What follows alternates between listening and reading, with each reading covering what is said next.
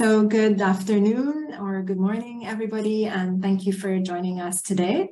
My name is Hala Ghattas. I am an associate professor at the University of South Carolina, and I'm also affiliated with the Center for Research on Population and Health at the American University of Beirut, or AUB, Lebanon. I would like to welcome you on behalf of a team of researchers from AUB and the National Institute of Nutrition and Food Technology, INNTA, Tunisia, to this webinar series, which aims to present some of our findings and ongoing work from a study entitled The School and Community Drivers of Child Diets, or the SCALE study for short. This study was generously funded by the International Development Research Center, IDRC Canada, to whom the research team extends their thanks.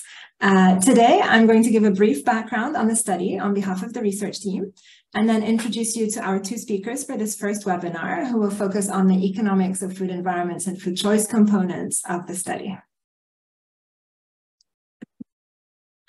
So the SCALE study, was conducted in urban settings in two middle-income countries of the Middle East and North Africa region, Beirut, Lebanon in the Eastern Mediterranean, and Tunis, Tunisia in the Southern Mediterranean, where in the last 2 decades, we've seen substantial dietary and lifestyle changes, leading to a doubling of the prevalence of overweight and obesity amongst children during this period.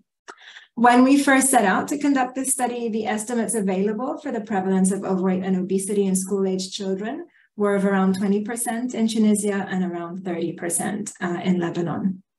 And for school-aged children and adolescents, both school and neighborhood environments constitute intermediate structures which really mediate the effect of societal forces on children's food choices and habits.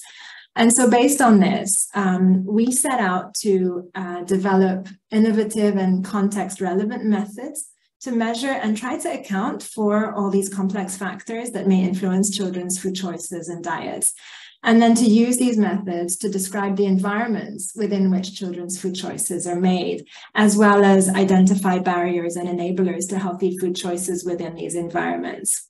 And ultimately, we hope that this work will inform context-specific multi-level interventions for influencing children's food choices and diets. In order to do this, we considered factors at the macro level, such as the economic and policy environment, which Dr. Shaban will describe for us today. And then the meso-level environments, which include school food environments, as well as the wider food environment or neighborhoods that children encounter in their daily trajectories. And then at the micro level, we considered individual level factors as well as household factors.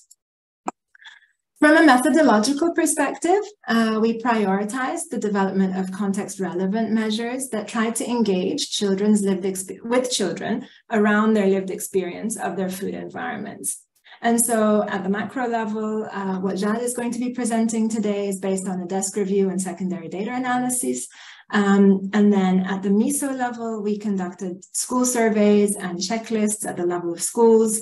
We also developed a wearable camera protocol to help to map children's food exposures in their daily trajectories and combine this with machine learning for photo analysis. And then applied geospatial mapping to try to describe the environments around schools in terms of food outlets and advertising. And then at the micro level, we conducted both child and parent surveys. And as part of the child survey, we introduced a gamified choice experiment, which Dr. Ali Shalat will be presenting to you today. And throughout this webinar series, we will be presenting data that were collected to represent 4th to 6th grade children and adolescents living in urban contexts in both Lebanon and Tunisia. And we used a 2-stage sampling approach to recruit a representative sample of 4th to 6th graders, the majority of whom were aged between 9 and 12 years, attending approximately 50 schools in each of the contexts. Schools were stratified by school type and then randomly selected using probability proportionate to size.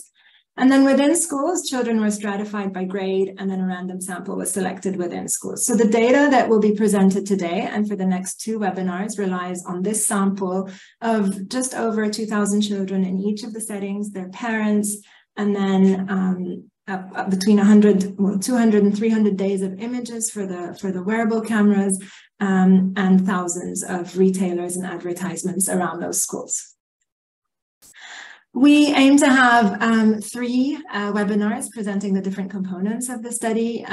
Within each of these webinars, we hope to have presentations of around 20 to 25 minutes each, leaving 25 minutes for an open discussion, where we would really value hearing from the audience about your thoughts on this work, about other ongoing work that you may be leading in other contexts, and help us to think about parallels and differences across contexts and consider together what the next important research questions are as they relate to children and adolescents' food choices and diets. And I also just want to say that all of the work that will be presented in the next 3 webinars is the result of an amazing team effort involving incredibly dedicated teams in both Lebanon and Tunisia. And so what the presenters will be presenting is really the work of everyone in this list. And so for now, it gives me great pleasure to introduce our speakers for today's webinar. Dr. Jad Shaban is Adjunct Associate Professor at AUB and a Visiting Professor at the University of Paris-Dauphine and INSEAD. Dr. Jad Shaban holds a PhD in Economics and a Master's in Environmental and Natural Resource Economics from the Toulouse School of Economics and an MBA from ESCP Business School in Paris. His primary research interests are in development economics, public economics of health, education, and labor policies, and he regularly contributes to economic policy analysis on Middle Eastern and global development issues to various international institutions and UN agencies. And our second speaker is Dr. Ali Shala, who is an Associate Professor of Applied Economics at AUB. He holds an MSc in Tropical Agricultural Development from the University of Reading in the UK and a PhD in Applied Economics from Imperial College London. His work focuses on applied choice analysis, food waste behavior, food security and systems, health policy, transportation economics, and agrarian and development studies. He's also actively engaged in independent economic consulting for local and international organizations across private, public, and voluntary sectors. And so I would like to give the floor to Dr. Shaban. If you could share your screen, please, and start your presentation. Thank you.